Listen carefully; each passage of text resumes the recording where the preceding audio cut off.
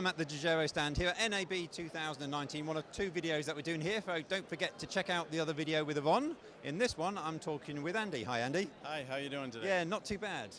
What we're looking at here, it looks quite interesting. So this is something we just launched at this show. It's called CuePoint, which is a return video service.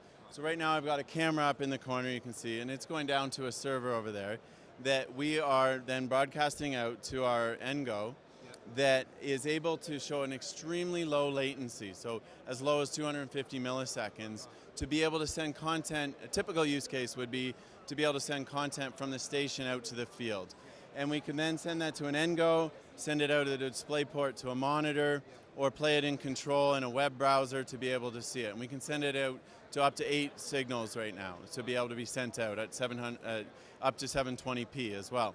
And so some of the use cases we think of with this device would be things like confidence monitoring for someone in the field. They can send their high quality signal up, they could splice it and send that back down so they can see exactly what the station is getting. Or say talent in the field wants to be able to see the handoff from a reporter to them. You could do a teleprompter.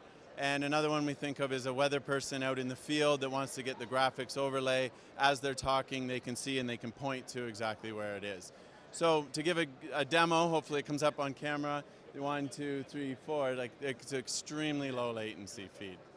It is amazing. We've been having a look at this. You've also got an iPad here as well. Yep, so so the one demo is it's coming out of the NGO.